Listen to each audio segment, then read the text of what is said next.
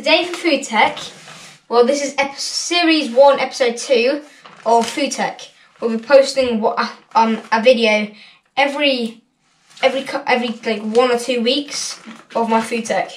So today we're actually doing mince and spaghetti bolognese. That's it. I forgot the name. So we've got some mince here, got some sauce, pasta, and some more pasta.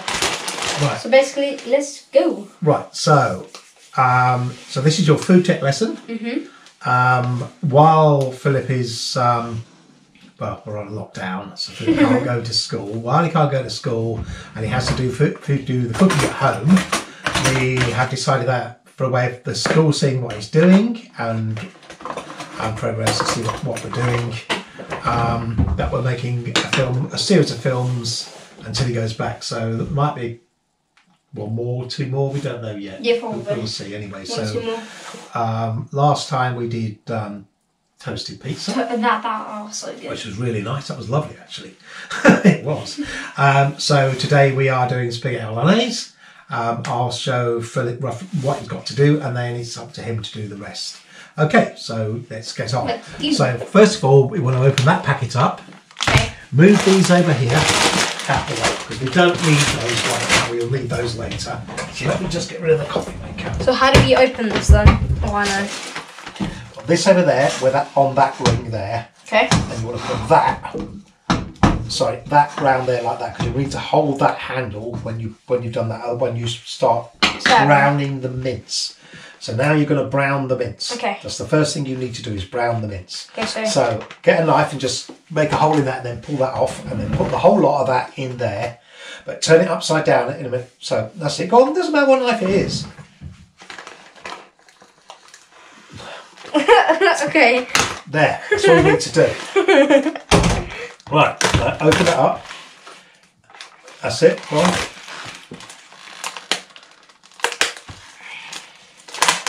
That'll do. I'll come out of there now. No, okay. Tip that lot in there, but turn it upside down. That's it, like that, because on there, as you see, there's a piece of paper. There is? There is. Go on, put your fingers on it. Oh, yeah. Right, see? You didn't know that. Look what I've got in my pocket. Yeah, that's no good, is it? Right, put that in there. That's it, and I'll throw that away in a second. Right, turn that up full blast. On to 6. I'll just give it a few minutes. You can already start just breaking that up. Oh, okay. Okay, because we've got to break that right down. So let me get that out of the way. And did you wash your hands? In the toilet I did. Right, so you've washed your hands. Yes. Well, I'm just going to wash mine again. I've just got that meat residue on my fingers. Okay. I don't want that because it's not safe. So that's me. Nice warm. It's going alright. Wait for that to warm up. Once that gets hot and starts to sizzle, you want to turn it down to about 4, and then we'll cook it off on 4. Okay. Until we've got it to the point where most of the liquids come out. Yeah. And then we'll turn it back up to full blast just for that last 2 or 3 minutes, just as when it starts to, you can smell it. When it starts to, you can almost smell the burning. Yeah. But just before that, and then you stop. And then you add the sauce. Okay. And stir the sauce in. And then we put that on a simmer, and we cook that very slowly. Alright. We give that for about half an hour, and then we'll put the pasta on. Is that good? Well, yeah. I keep doing it. I keep going. Let's have a look. Yep, right, leave it alone for a bit now. Just leave it alone. No, right, what we want to do is I'll get that plate there to put that knife, that spoon on, because you don't want to be putting on the work surfaces. That's it on there. We don't want anything else on there because that plate will then have to be washed. I'm going to go quick and pop some back. Okay. No, I don't think that's better.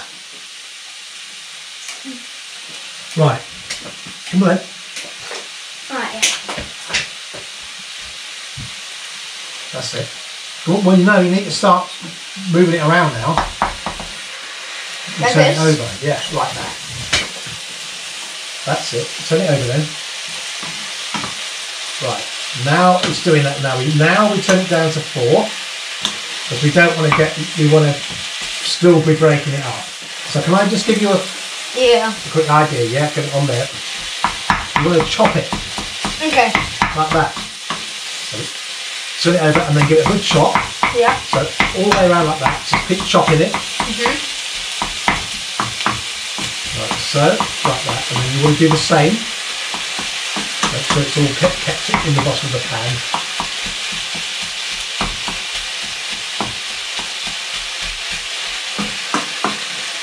Like that. Okay. That's it.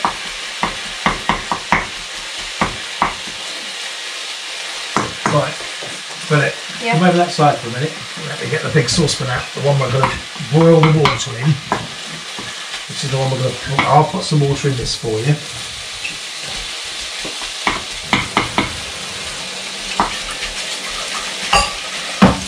Rinse.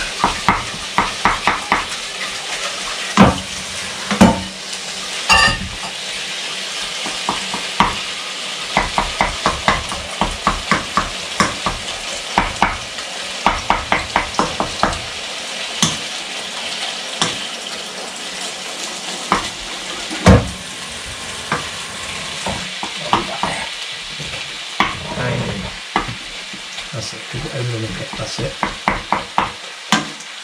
That's it. Make sure you turn that whole lot over, not just one area. Yeah. So you want to scoop it all like that, and now start to smash it up, and then so it's all flat across the whole thing. So the whole thing is flat. No, you have to use the edge. Oh, okay. Has to be. You're trying to cut it up. Okay. That's basically what you're doing now. You're cutting it up. Right. So look, find a bit like that. Give it P. Okay. You don't want any lumps. You want to. Any lump you see, you want to make sure it's all in there like that. I can't see that bit like that, and then just keep chopping it. Okay. Right? Yep.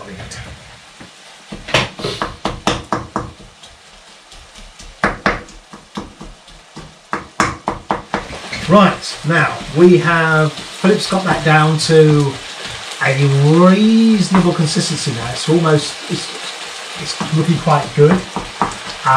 Now we put it back up, we put it to 6 because now we're finishing the browning off. Right, so give it a good stir around then, right? That's it. That's it. Okay. What we'll do is, we'll get it from the... Oh yeah, okay, I'll do that. We'll try to do that. Okay. So the bit on top is now the bit on bottom, and then you just get it all off the edge, because this only wants to be a couple of minutes, so... Okay, I'll do it. Like that, yeah? Couple of minutes and that'll be perfect. And then what we'll do is, what I normally do is turn it right off. Yeah. When Mama's here, and she does this. This stage we normally turn it right off, and then add the sauce, and then turn it back up to about 3. Alright. How's it looking now? Good. Keep it right on top of the heat. That's it. Have a look. That's it. That's it. Do that. A couple more times now, and then that'll do. Right. Get it all round the edges, so it's all rounded up.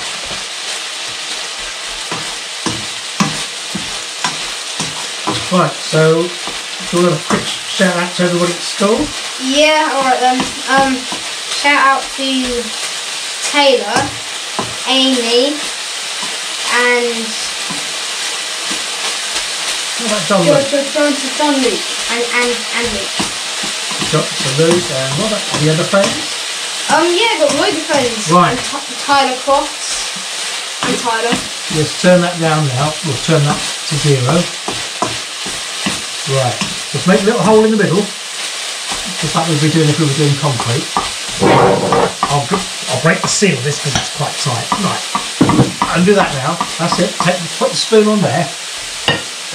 Come around here a little bit, because you want to make sure you don't knock the handle. The whole thing? Pour it all in. The whole thing? Yeah, go on, pour it in. That's it. Right. Now, add a little bit of water. Okay. Not too much. I'll do this bit for you. Is that boiled? That's it. Shake it around. That's cold. Put the lid on properly, otherwise it'll leak. Now get a really good shake, because you want to get all the rest of the stuff out there, all the stuff that's on the lid and all that sort of stuff. And get that all out of the way. How we do? Right, that'll do. Take the lid off. Jesus Christ. Right, come back round this side so people see you again. That's it, and pour that in. Right, give me that. Now give it a really good stir. So stir all the mince in, and at the same time, put that back onto 3. Perfect. That's it. Give it a really good stir around. Oh wow, that looks amazing. Make sure it's all stirred in 100%. That's it. See, what I do is, right? Yeah. Just Yeah, okay, I'll do that now. like that, and then make sure all the bits around the edge Go are in there as well. And then that part of it is now done. Now we want to cook that off now. I normally do, just to make sure all in there for about half an hour. So we'll come back to that. So what you need to do is, once that spring comes up to temperature, yeah, and starts to bubble, reduce that down to 2. Okay. Otherwise it'll go everywhere. It goes everywhere anyway, but you just wipe it down, so it's okay. But this is the messy bit. I know we could put a lid on it. We don't really want a lid because it adds moisture to it, and it makes, we want that to dry up a little bit. We don't want it to get any wetter. If you put a lid on there, the condensation builds up and it makes it wetter. And it all makes it all drip. Have you had any of you like hit you in the hand? Oh, yeah, I have. Does it hurt? Yeah, it does. That's why the tink's just there. So I can quickly do that. That's it. It's bubbling away beautifully. You think I'm too close? No, I'm good. That's it.